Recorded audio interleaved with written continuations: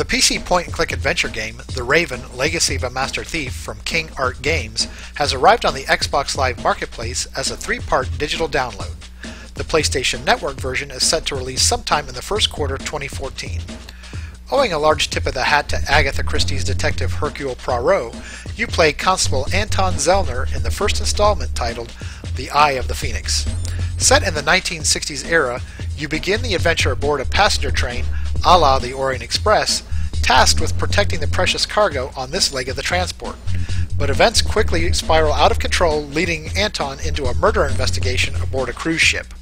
Along the way, Anton conducts his investigations by finding clues within each scene.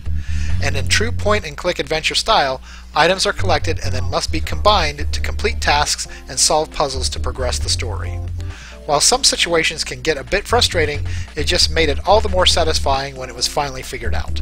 Other high points of the game are the graphics and soundtrack, along with well-acted voice characterizations. Some of the lows include the need to adjust screen gamma settings, as some scenes are so dark you can't see what's going on, periodic auto-stuttering, and lag in controlling Anton, making it difficult to control him.